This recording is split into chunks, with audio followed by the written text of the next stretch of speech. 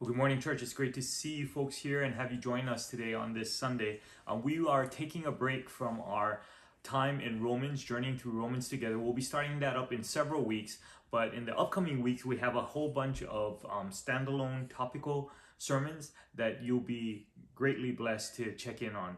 And so it's great to have you folks here today. I'm Pastor Ed. I'm one of the pastors here at Hillside and Lifesong Church.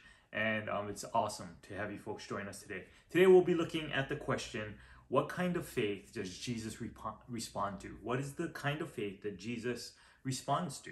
And as we do that, we are going to be asking questions and looking at some passages in Mark that speak specifically to that. There's a whole bunch of passages that speak to that effect, but we're going to be looking at two specifically from Mark today. And when I talk about faith, I'm not talking about a saving faith. I'm not talking about what kind of prayers does Jesus respond to save us, to give us his salvation. If you're thinking about that and you're wondering about that question, I invite you to tune into our Lifesong CC channel and check out a sermon that was preached a couple weeks ago by Pastor Mark. And there he talks about the kind of knowledge we need, the kind of agreement we need to come to, and the kind of trust that we have to place our faith in to have saving faith. So we're not talking about that kind of faith. Today we're talking about the kind of faith that God requires of us, that the kind of faith that he responds to in regards to how we believe in him, how we trust him, the kind of posture that we need to have to place our faith in God and approach him so that he will be more likely to respond. There's places in scripture that talks about a faith that Jesus doesn't respond to, a faith that is self-serving, a faith that asks because of impure motives, right? A faith that is selfishly centered. And a faith that says, hey, if I do this, then you'll do this, right, God? That's not the kind of faith that God responds to, that Jesus responds to. And so today we're going to look at the posture from these two passages in chapter 7 of Mark of some ways that we can approach God and see that he responds to us when we approach him with that kind of faith. And so the first place that informs us of this kind of faith is found in Mark chapter 7, verses 24 through 30. So turn with me in your smartphones or your electronic Bibles or even your old Bibles, your hard copy Bibles, and follow along as I read. Mark chapter 7, verses 24 through 30. It says this: Then Jesus left Galilee and went north to the region of Tyre. He didn't want anyone to know which house he was staying in, but he couldn't keep it a secret. Right away, a woman who had heard about him came and fell at his feet. Her little girl was possessed by an evil spirit, and she begged him to cast out the demon from her daughter. Since she was a Gentile born in Syrian Phoenicia, he goes on to say, Jesus told her, hey, first I should feed the children, my own family, the Jews. It isn't right to take food from the children and throw it to the dogs. She replied, that's true, Lord, but even the dogs under the table are allowed to eat the scraps from the children's plate. Good answer, he said. Now go home, for the demon has left your daughter. And when she arrived home, she found her little girl lying quietly in bed, and the demon was gone. And so you see here's the first element, or one of the first pieces that we should have in our faith, in believing in Jesus, that makes it more likely for him to respond to us, right? And this is what it is. It is this. One of the kinds of faith that Jesus responds to is a humble and desperate kind of faith. A humble and desperate kind of faith. We see that this woman here, she is humble. And we see this from these specific verses.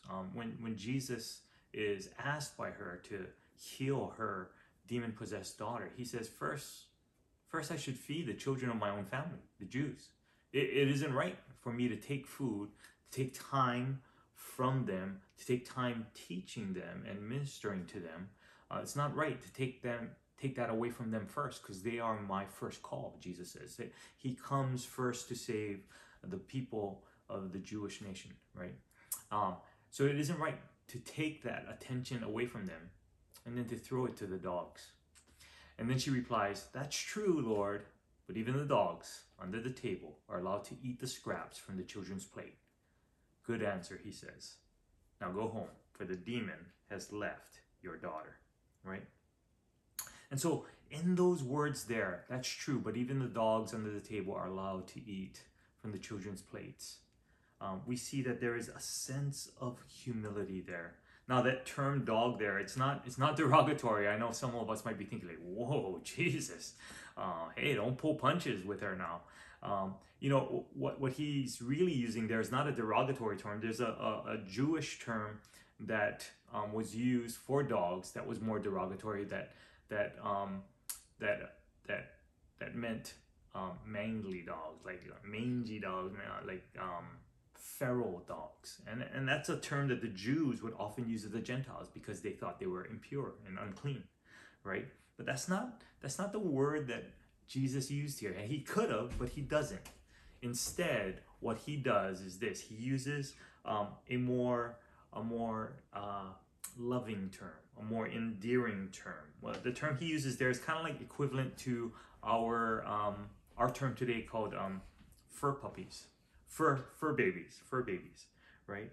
And there's almost like a play on words here, like he's saying like, "Hey, I shouldn't let any of the fur puppies, those that I love and still want to save and still want to bless and still want to respond to their faith when they come and ask me for things. First it goes to the Jews, but there's a place for you folks, but it's just not now. It's just not now." And she gets it. She goes like, I know we're just fur. I know we're not children. We're not the first mission, the first people that you've come to save, your first priority.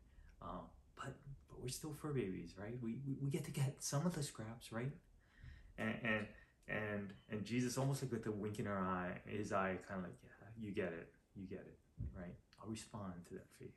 I'll respond because of your humility, because you understand." And what we see in her humility is this: that she doesn't demand, she doesn't expect, she doesn't feel entitled, but she knows her place as one of the creation, that Jesus and God is the creator, that they have the authority and they have all the dignity, and we come humbled, we come knowing this, that God owes us nothing. God owes us nothing, right? That we really deserve his judgment. We deserve his wrath. That's what we deserve. But she comes humbly, and she comes knowing that he is compassionate. We see his compassion, Jesus' compassion throughout the scriptures, that he leaves the 99 to go and find the one who is lost, the one who has strayed away. He is a compassionate God. He sees us tired and worn out, burned out, trying to work hard enough, trying to be good enough, following a whole bunch of religious rules that the religious leaders had put upon them, above and beyond what God has asked. And he sees us spiritually lost and without direction, and he has compassion on us. And so she comes in a humble posture, in a humble manner, appealing to his compassion. And he responds. Here's another thing we see about her approach to Jesus that is shown, is that it is a desperate kind of faith. In verse 25, we see this. Right away, a woman who had heard about him, right away, comes to him and falls at his feet. There's that humility piece again. And then she says this, it tells us that her little girl was possessed by an evil spirit, and she begged him to cast out the demon from her daughter. She comes with this huge ask and request. We see that the woman is desperate. She's in over her head, and she knows that she's in and over her head, and there is nothing in and of herself that she can do to fix the situation, to help her daughter's need. And so she desperately goes to the one that she knows is able to. Up to this point, Jesus has been casting out demons and healing people and bringing fixes, bringing answers to the prayers that people have brought, whether it be physical ailments, diseases. God has been able to work through Jesus Christ to bring about these healings.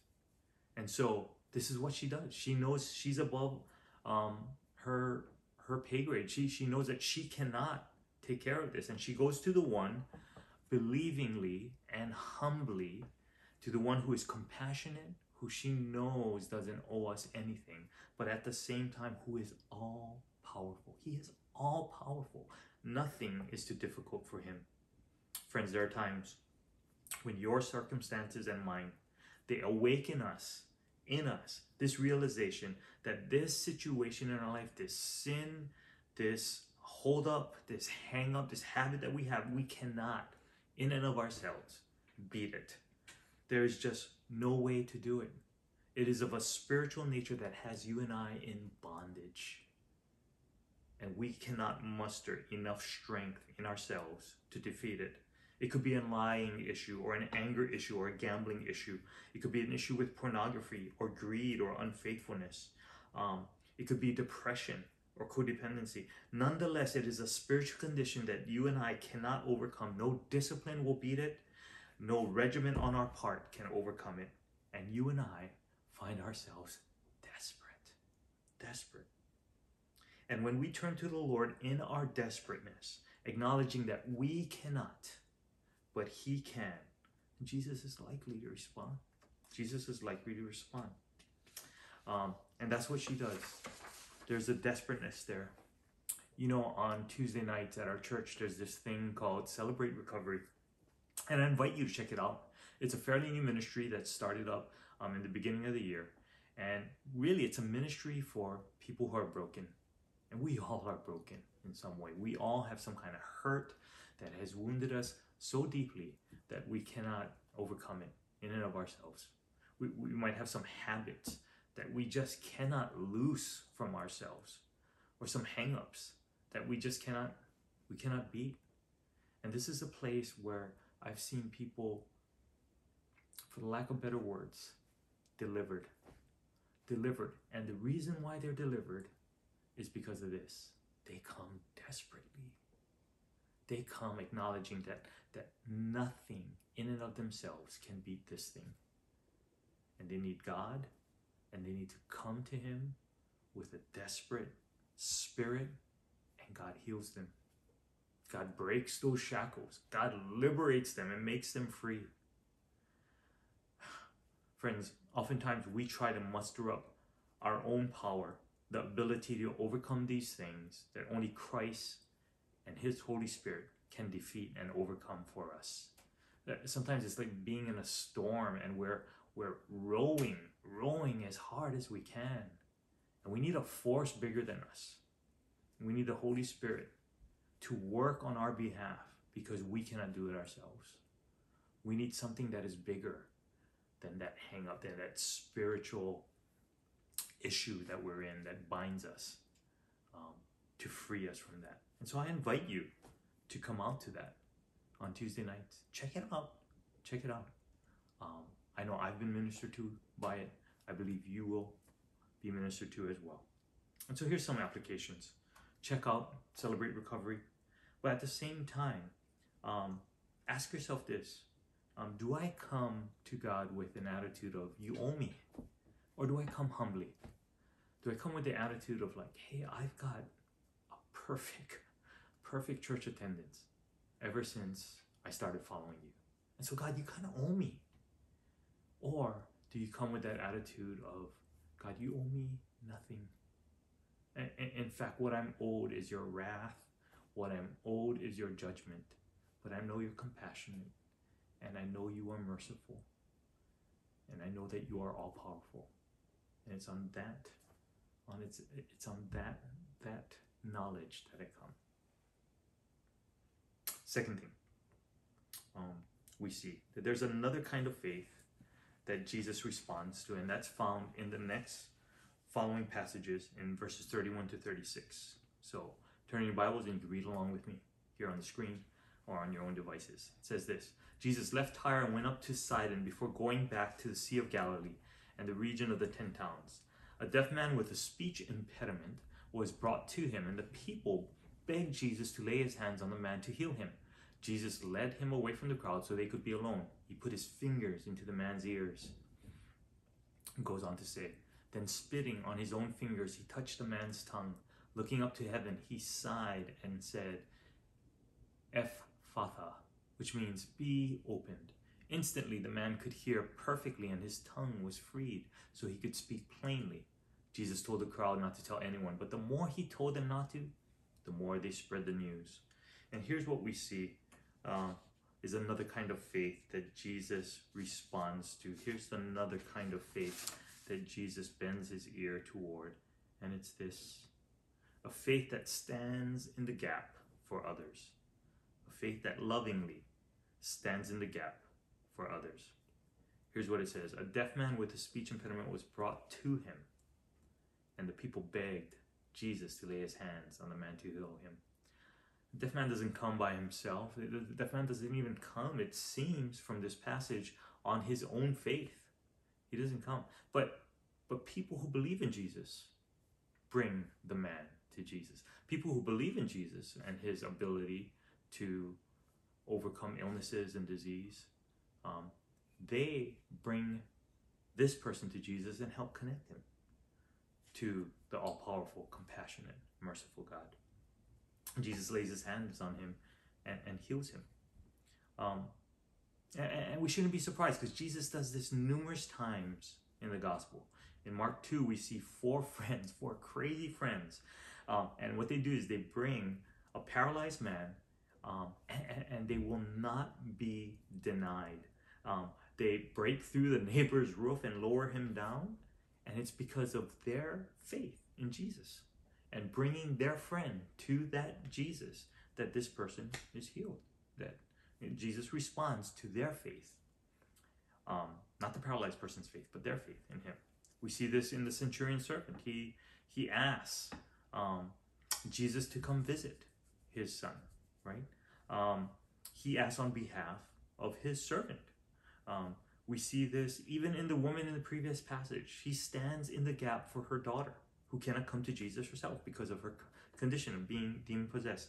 And so here's the question for us, church. Who is the Lord asking you to stand in the gap for? Who can you exercise faith for another person and stand in the gap for them, bridging that distance between them and Jesus, introducing them to Jesus, the one who can heal, the one who can make their souls whole? How can you and I point them to Jesus? You see, your faith in Jesus and in pointing them to him and helping them to place their faith in Jesus helps them to come to know God. And here's how it works in Scripture. John the Baptist points two of his disciples who aren't even really looking for Jesus. And these disciples are probably Andrew and John. And he tells them, look, there Jesus is, the Lamb of God, come to take away the sins of the world. And the result, they follow Jesus. Then Andrew stands in the gap. He tells Simon Peter, his brother, about Jesus. He brings Simon Peter to Jesus. Jesus finds Philip, and then Philip tells him, follow me. And then Philip, what does he do? He goes and he finds Nathanael. And he bridges the gap for Nathanael. And even though Nathanael was skeptical, Philip just replies, hey, just come and see. Come and see. Come with us. And so Nathanael comes and sees, and he ends up meeting with Jesus. And their lives are drastically changed because they have come into connection with the Savior. And this is what these friends do. They take the deaf man and say, hey, come and see. Come and see. We'll bring you there. We'll bring you there. And they stand in the gap with their faith for that person. And here's the application, I believe, for us in that regard is this. Are you and I standing in the gap for our family and friends? Are we bringing our friends and family, people that we know, to Jesus? Who are we inviting to church? Who are we sharing the gospel with? Who are we having conversations with that move them closer and closer to Jesus' healing touch and his forgiveness? Who are we bringing to church? And who are we praying for? And are we witnessing to others the mighty deeds that God is doing in our midst to help them connect with Jesus? So here's some ways. I know we start off the year oftentimes with a challenge, and sometimes just in the busyness of life, and we get caught up so much in a certain other sermon series that sometimes we forget to go back. And so here's some challenges to kind of revisit. Who are the 23 people in 2023 that you're praying for, that you're inviting to the hop, inviting to church events like Women's Tea and Ohana? Who are they? Continue to pray for them. Continue to bridge the gap for them with your faith. Ask them how you can be praying for them. Ask them, and then follow up with them in how Jesus is answering that prayer. You do that, and you and I stand in the gap for them. Bring them to our Easter services and to our HOP outreach and to our harvest festivals. Bring them to church. Last week, Pastor Darrell asked, how might you use your gift in light of God's mercy to serve? It was a great message. You should listen to it, right? In light of God's mercy to us, how can we worship him? And one of the ways he said is serving, right? Last week he asked, how might we use our gifts to serve him? This week we're asking, who will you be praying for and standing in the gap for and bringing closer to the healing Jesus brings by inviting them and praying for them and bringing them out to some of the things that God is doing in our midst. Jesus responds to the faith of believers who stand in the gap and help connect and bring others to Jesus himself. Well, some of us might be thinking like, okay, I believe, but what about my unbelief? What about doubt? What do I do with those things, right? And can we all be honest here? We all have doubt. We all have doubt, right? The thing to be cautious and very concerned about and careful that we don't slip into is unbelief. Thomas doubted, and Jesus did something with that doubt. Jesus said there's a healthy way to deal with that doubt. We shouldn't be fearful of doubting. We are finite beings trying to understand and connect with an infinite God. And so we will naturally have questions. Here's the things we shouldn't do. We shouldn't ignore our doubt. We shouldn't hide it and suppress it. We should be honest with it. One of the things that we like to say here is bring your questions. God is big. He can handle it. He can. He honestly can. And the questions that you have aren't questions that haven't been asked in the past. Okay? So oftentimes when it comes to doubt, we often shun it in Christian circles. Sometimes it's frowned upon or even condemned, and it bubbles up within us. Feelings of guilt. Like, what do I do with this? The doubt, if not dealt with in a healthy way, can pull us apart and pull us further away from God. But I want to throw out this question. What if God wants to use your doubt and mine in a way that it doesn't lead backwards toward unbelief, but instead leads us forward into a deeper faith and a deeper belief and a deeper trust in him? And so one of the things we need to do is to look at how God wants to use our doubt, how we can take the doubt that we have and move it in a direction where the result is deeper faith and deeper belief. How do we do that? How do we move from doubt to deeper belief? One author lays out four helpful, I believe, for all of us, 4 helpful ways that we can do that. And here's the first. First one is this: seek to learn and not to challenge. When you have doubt, seek to learn and not to challenge. Oftentimes when we ask questions in order to challenge rather than to learn, we are on the track toward unbelief. We're on the track backwards, right? Rather, use your questions of doubt that you might have, not to challenge and go backwards, but to learn. Here's the illustration that might be helpful. When there's a courtroom scene, we see a prosecutor who's asking questions of a witness. He does so not to learn something, but rather he's asking to disprove the witness. He's asking to disprove something, to make his point. He has the answers already. The prosecutor already knows what the answers are, and he is challenging the witness. And this attitude, if we have that toward God, it'll move us with our doubts toward becoming a person of unbelief. It puts God on the witness stand, and it treats God as if he owes us answers and we have the authority. But that's not how we are to come with our questions of doubt. Rather think of this picture. The picture is more like a young child who asks their parents questions, right? Remember when you were as a young child and you asked your parents questions? They knew all the answers. And you would just trust in their ability to answer your questions. You would just sit at their feet, seeking to learn and seeking to understand. And that's the picture of what childlike faith is. Jesus responds to childlike faith. It's a good example of how we can move with our doubt, our questions, not toward unbelief, but more toward a deeper faith and belief. Here's the second thing we can do. We can go to the Word and we can go to God's Word with our questions, right? Go to Jesus, the Word. Pray about those questions that you have, those doubting questions that you have. Pray. Pray to Jesus and let the Holy Spirit speak to you about that. And then go to God's Word. Don't just go to Jesus, the living Word. Go to God's holy Word, right?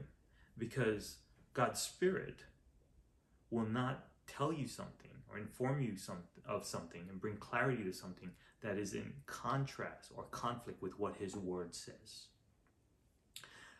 A lot of times when we have questions, we'll go to everyone but Jesus and everywhere but God's Word, right? We will often, when we slip into this place where we have questions, we'll ask experts, we'll go to friends, we'll hide our doubts, and we'll go to seek in reading other sources of literature, and that is not helpful for our doubts. Sometimes it can be when we go to friends who are well-knowledged in the Word, who know God's Word well. And so some of those things can help us, right? But what is most helpful is to go to Jesus first in prayer, and then go to God's holy Word to let God's Scriptures sort those things out for us. Sometimes out of arrogance, we turn away from the Scriptures.